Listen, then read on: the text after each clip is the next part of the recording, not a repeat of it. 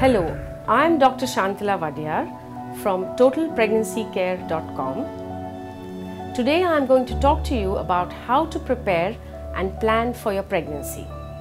The first and most obvious thing to do is to come off any contraceptive method that you may be using, such as especially the combined oral contraceptive pill, because you need to have 2 to 3 natural cycles before you embark on the pregnancy.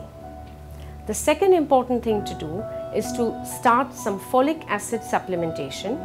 This is a prenatal vitamin which is present in many pills that you can get over the counter, and it is important to use this pill for 3 months before you get pregnant to ensure that there are no birth defects in your baby.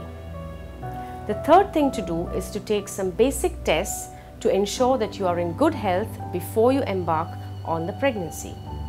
The first of these tests would be a complete blood count to ensure that you are not anemic and correct it if it is so. The second test would be to check that your thyroid gland is functioning optimally, because a suboptimal thyroid functioning is not good for the pregnancy or the baby.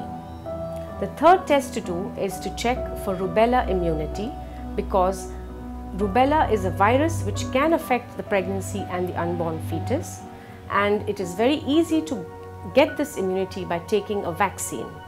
If you take the rubella vaccine, wait for 1 month before you get pregnant.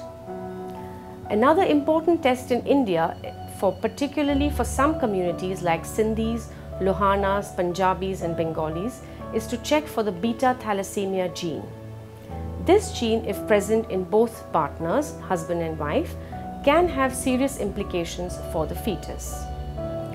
Finally, it is important to check for certain medical conditions should you be suffering from epilepsy, diabetes, etc., and ensure that these are well controlled before you embark on the pregnancy.